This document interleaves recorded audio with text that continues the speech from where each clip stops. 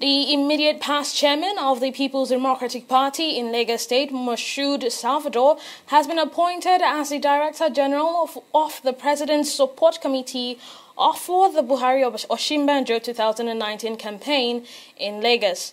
The appointment of Salvador, who is now a chieftain of the All Progressives Congress, was conveyed in a letter from the presidency signed by retired Honorable Gideon Samani, Senior Special Assistant to the President in political matters.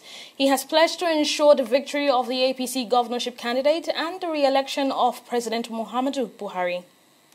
APC has not even done to the maximum. Their capacity is more than what they are achieving.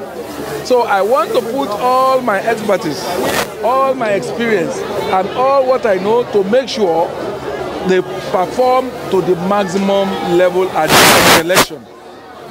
They are capable of having 2 million votes for their governors.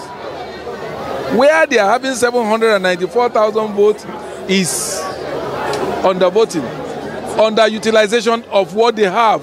That is what I mean by that. So it is part of my assignment to make sure I strategize, I plan, I give them the good path of getting to that level of scoring up to 2 million votes for the governorship.